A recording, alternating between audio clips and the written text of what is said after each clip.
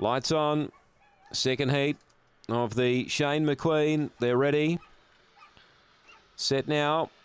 Racing. Starlight Tyson began brilliantly, looks to head them off and does that easily, and is already 3 lengths in front of Daniel's Mercy. Dakota Roxy moves around them to third. That trio break 4 lengths on Rhonda Lily, moving up out deep. Between them, Victor Reed making headway now. Then Mr. Ibrox, and last Webleg Star. It's Starlight Tyson in front by 6.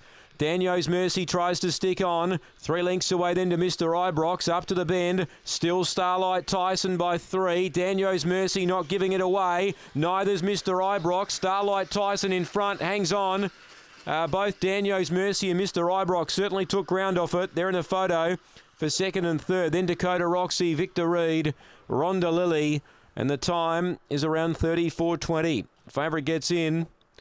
Starlight Tyson won that at the start. He was too quick early, and he's been able to grip on to win. Mr. Ibrox and Daniel's Mercy, they kept coming, but they just ran out of ground. 3 into photo after race number 4. Stand by. 3 the winner. 3 the winner, and that is Starlight Tyson. Jan Cottrell, the winning trainer. Photo the minors, Daniel's Mercy and Mr. Ibrox. Nothing in that. 34:23, the gallop too. It's a good run. First look, Angle-Park over the 595, so very good run indeed. He's got that good early speed, which sets up a lot of races for him. And he's done enough, although getting a bit tired, he did enough there to hold on to score. It's a photo second and third, nothing through just yet. And the judge is poring over that image. So 3 into photo after race 4.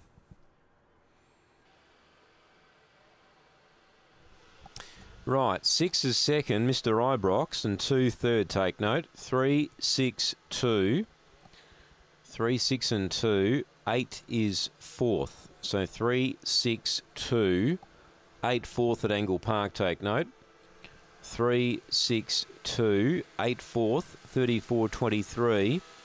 It's a length and a quarter by a nose, take note. A length and a quarter a nose. Placings 3, 6, 2 and 8 at Angle-Park.